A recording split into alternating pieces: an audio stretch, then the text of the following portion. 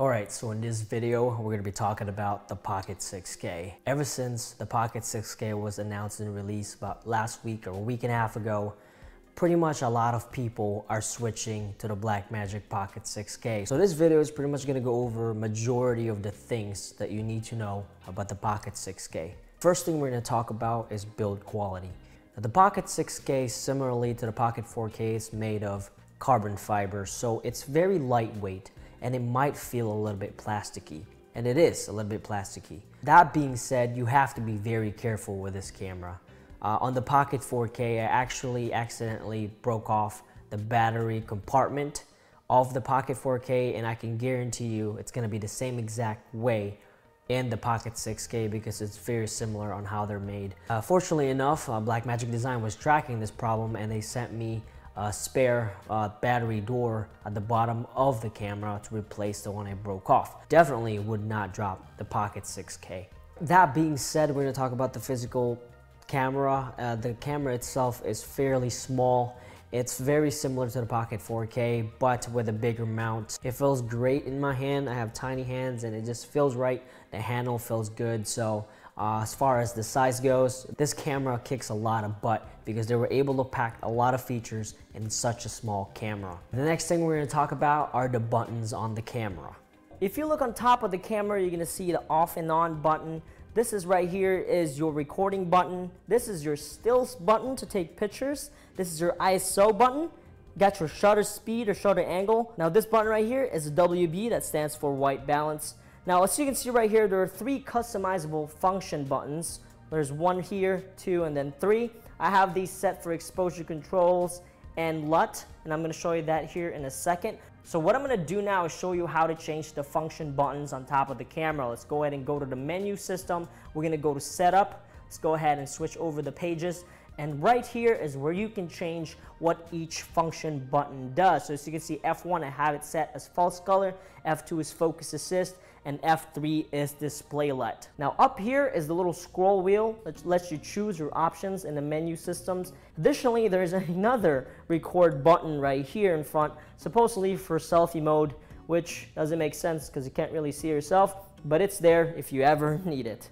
So let's go ahead and turn on the camera and flip it over so we can go ahead and look at the other menus. Top right button right here is your auto exposure button. So let's go ahead and change the iris to 5.2 or something like that. Exit out of that. We're gonna go ahead and press the auto exposure button. Press it. And you're gonna see that it's gonna change the aperture to 1.7, which is the maximum aperture of this lens. All right, so right below that is the auto focus button. Let's go ahead and press that, see if you can find the camera, and there you go. It auto focused on the red Scarlet Dragon. Additionally, you can actually touch focus on the Pocket 6K. Just by holding this, just by touching the screen like that, it's gonna focus whatever you're touching, which is pretty nice. Not a lot of people know about this, but now I'm showing you.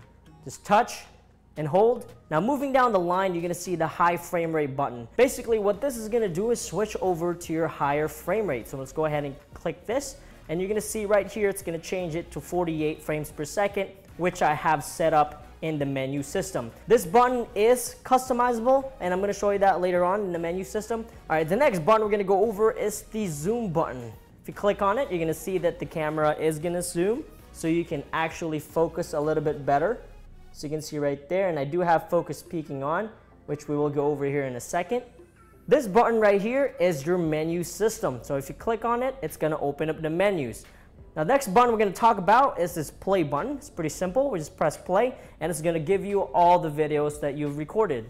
Press play, and you're going to see that it's going to give you that footage. Press the record button once, and it's going to take you to recording mode. All right, so let's go ahead and go to the menu system. Now, the menu system of the Pocket 4K 6K Ursa Mini, the Blackmagic Design menu system, is very simple. I love how simple it is. Just go ahead, go page by page. It's not really that complicated. These 3 dots right here means that there are 3 options in the record. If you go to monitor, you're gonna see there's 2, audio is 2, and so on and so forth. Okay, so the next thing we're gonna talk about is the 5-inch HD screen on the back of the camera. Now, a lot of people have problems with this because you can't tilt it, you can't do a 360 selfie mode with it, but at the same time, guys, this is a cinema camera. Does the Arri Alexa have a monitor on the back.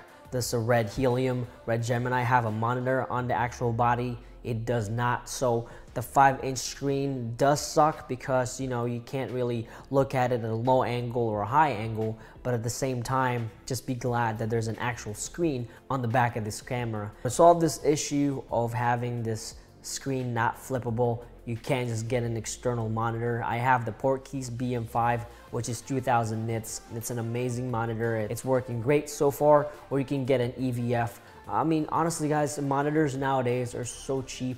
The whole screen problem is really not a problem for me because I can easily solve it with a monitor. All right, so let's talk about recording options in codecs. Now this, I'm gonna show you a table because depending on the resolution that you shoot and depending on the codec you're using, the crop factor does change a little bit. So go ahead and take a look at this table so you can see the difference between each resolutions.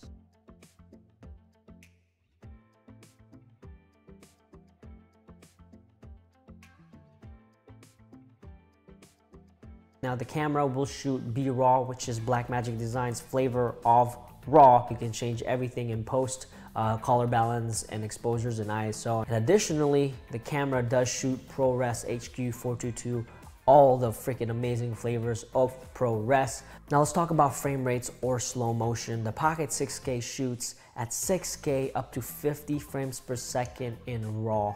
That's unheard of, guys. Additionally to that, the 1080p footage, you can shoot up to 120 frames per second. And on top of that, you can shoot a 2.8K at 120 frames per second as well. Just be careful, like I said earlier, that the crop factor do change whenever you are changing your resolution in this camera. All right guys, so let's talk about dynamic range, which is probably my favorite part about this camera. This camera has 13 stops of dynamic range. I can tell you right now, unless you absolutely try to overexpose something or clip something, you're gonna have a hard time clipping with this camera because there's so much dynamic range. On top of that, we're gonna go ahead and talk about color science. Now this Pocket 6K has the Generation 4 color science from Blackmagic Design. It has that natural look to it. It looks amazing. The LUT that you can use with this camera, the extended film dynamic range, is not really good indoors, but it's very good outdoors, so just keep that in mind. I can tell you right now, the Rec 709 LUTs that come with this camera is okay, to say the least. I know they have a lot more work to do, and I know they can do it, we just gotta give them more time. All right, let's talk about media. Now for the media, you can shoot CFast 2.0 cards or SanDisk SD cards and SSD drives. Now out of the three, the cheapest route is obviously an SSD drive. So last year I was able to get a really cheap mini SSD drive, a T5, for like $120 in Black Friday. So that's pretty sweet as far as memory goes compared to higher other cinema cameras out there that use proprietary memories. So as far as media goes, man, you can't really beat this camera. So the next feature about the Pocket 6K that makes it unique is its dual native ISO, meaning you have ISO 400 and ISO 3200. That means that even shooting at ISO 3200, you're gonna have the same noise profile as when you're shooting ISO 400. That makes this camera a really, really nice low light camera. I can tell you right now that this Pocket 6K is probably Blackmagic Design's best low light camera as of today. All right, the next thing we're gonna talk about is, can you mount this camera on a gimbal like a Ronin S? The answer is yes, but you do have to get an offset plate or a cage for you to offset the camera on the Ronin S, as shown in the video that I uploaded last week. So go ahead and check that out in the cards above. But basically the camera is too wide. It's just too fat to set on the Ronin S. It's not heavy at all. It can take it, but it's just too wide. So you have to offset the camera on the Ronin S plate. Rolling shutter, let's talk about rolling shutter. The rolling shutter is actually not that bad. It's not global shutter, but it's still there, but it's not as bad as like DSLR cameras. It's pretty good. I don't usually whip really fast anyway, but I know a lot of people want to know what the rolling shutter looks like, so go ahead and take a look at this example. All right, so the next topic is highlight recovery. The Pocket 6K, like previous Blackmagic Design camera, is pretty darn amazing at highlight recovery, even at 4 stops. I wouldn't push it to 5 stops over. About 4 stops is probably where you're gonna be good at. Now in 4 stops, you probably won't recover any skin tones. I wouldn't go over 4 stops over or even 3 stops over with skin tones. All right, the next thing we're gonna talk about is the mount itself. Now the Pocket 6K has a Canon EF mount, and I know a lot of people are pretty much cursing Blackmagic Design for this. Why didn't you get a Canon RF? It's much better. All right, so that's fine and all, but if you think about it, there are a lot of Canon EF lenses out there. If you think about Blackmagic Design's target audience, it's not the bigger guys. It's not the people that can buy $45,000 body only Arri Alexa. It's the smaller guys that has, you know, Canon stills EF lenses lying around like I do because I have a Canon stills camera. So if you think about it that way, it makes sense for them to have an EF mount. But at the same time, right now there is somebody creating and making an PL mount converter for this Pocket 6K. He's actually trying to raise money right now so he can get this out. It's gonna be a Canon EF to PL mount for the Pocket 6K, so go ahead and check that out. That's gonna be coming soon. So that kind of solves your problem as far as, you know, all those higher ups that have all those PL mounts. You should be able to use your PL lenses on the Pocket 6K very shortly. At the same time, Blackmagic Design has different mount cameras for the Ursa Mini 4.6K and Ursa Mini Pro, so maybe one day they'll come out with a PL mount version of this camera. I mean, I don't see why not. So the next topic we're going to talk about are the inputs on the actual camera itself. Next thing we're going to go over are the inputs on the side of the camera. So go ahead and flip this over. You're going to see that there's a 3.5mm audio microphone jack, headphone jack, flip this over, HDMI, and you're gonna see here, this is the power cable. You have a USB 3.0 right here, and you have your mini XLR right here, which is pretty sweet. So the next thing we're gonna talk about is anamorphic shooting with the Pocket 6K. A lot of people were mad at the Pocket 4K because it did not have anamorphic shooting. So Pocket 6K has 6:5 anamorphic ratio. So if you have a 2x stretch lens, that's gonna give you a nice 2.39 aspect ratio, de-squeeze in DaVinci Resolve, and it looks fantastic. You can shoot in RAW, Q0, it looks nice, it looks amazing. Not only that, the actual screen on the back lets you de-squeeze it as well, so you don't have to look at a skewed image, or you don't need an external monitor. You can look at the screen on the back and it's gonna de-squeeze it for you. All right, the next topic we're gonna talk about, we're almost there guys, is the stills mode on the Pocket 6K. Now the Pocket 6K is not a hybrid camera. I don't think it is, but Blackmagic Design did include a stills mode on the camera itself. You can shoot a 21 megapixel still out of this camera, which I've tried. It's actually not that bad. Obviously it's not gonna beat my Canon 6D Mark II, but if you absolutely have to take a picture of something, it's definitely usable. So the next topic we're going to talk about is the camera not having IBIS, body image stabilization, which a lot of people are getting really used to. So this camera unfortunately does not have it, but if you have a Canon lens that has image stabilization, it does work with this camera. So the next thing we're going to talk about are the exposure tools available on the Pocket 6K. The one that's pretty obvious, it's right in front of your face, is the histogram right there at the bottom left. But additionally, you can have false color with the Pocket 6K. I think I have it as function 1. There it is. That is the false color on the Pocket 6K. So the next thing we're going to talk about, I get asked all the time, will a Pocket 4K cage work on the Pocket 6K? Right now, I have the Tilta half cage. You can fit it in there. I know a lot of people were telling me, yes, you can, yes, you can, yes, you can. You can fit that Tilta half cage on the Pocket 6K, but you're gonna scratch your camera. I almost did. It's really tight. However, Tilta today just came out with a fix for this problem. So what they're gonna do is they're gonna start selling the half cage or Tilta cage they have with a removable logo, because that's the only thing that's blocking the Pocket 6K from using the Tilta half cage and full cage. It's the Tilta logo that they have on top of that camera cage.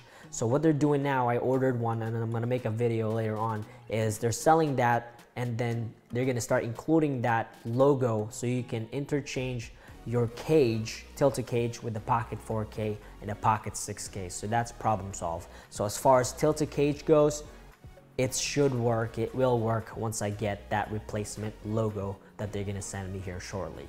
All right, the next thing I'm going to talk about is the wireless control on the camera. This camera will let you control it with no video feed, obviously, via a Bluetooth and an app, which I am using right now.